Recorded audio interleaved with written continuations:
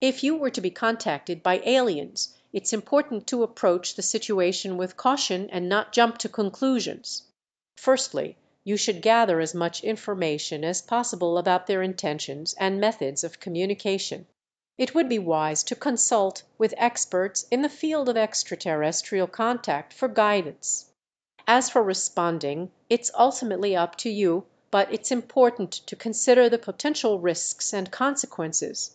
Adding an emoji to the text may not be the most appropriate way to communicate with such beings, as they may not understand its meaning.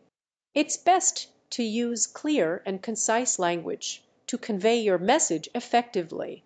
Remember, if you ever find yourself in this situation, stay calm, seek guidance, and make decisions after careful consideration.